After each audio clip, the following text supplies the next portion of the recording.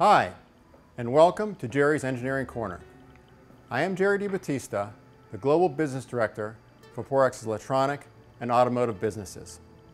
For those of you who are familiar with my video series, I recently did a demonstration of how expanded PTFE can have dramatic drop in airflow rates by simply touching the surface.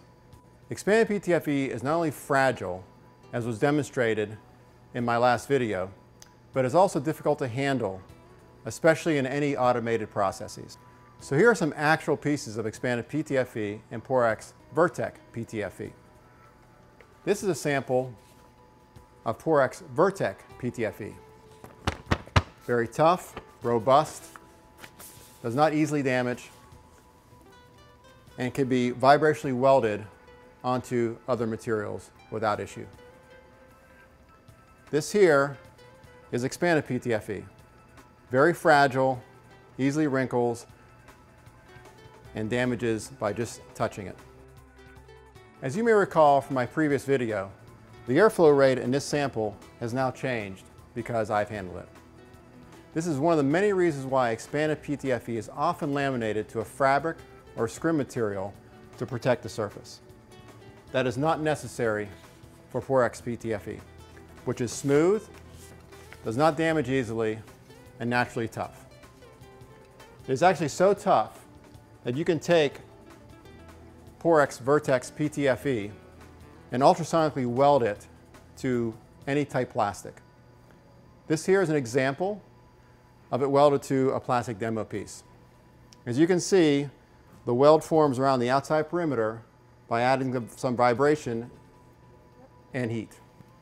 In this next little demo, we will place some water on each piece to demonstrate how both products are hydrophobic. First, we'll take the POREX Virtek PTFE. I'll create a little puddle of water on the surface.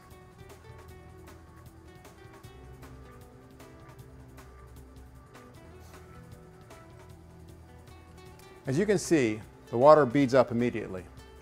And by just moving the product around, you can see the water almost dancing on the surface. If I just slightly increase the angle, you can see the water rolls right off. Now we'll do the same thing with the expanded PTFE.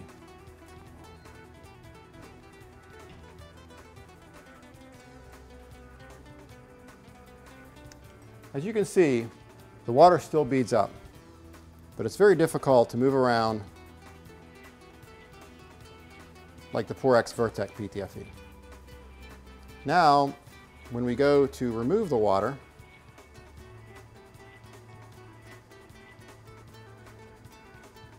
as you can see, water does not run off as easily. Even if you hold it upside down,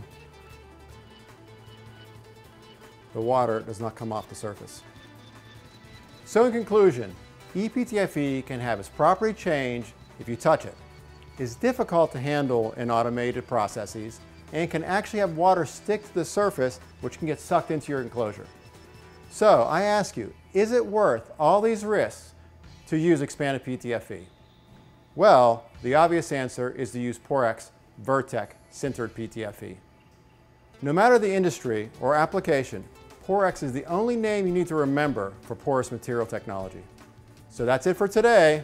See you next time in the lab with me, Jerry with a G.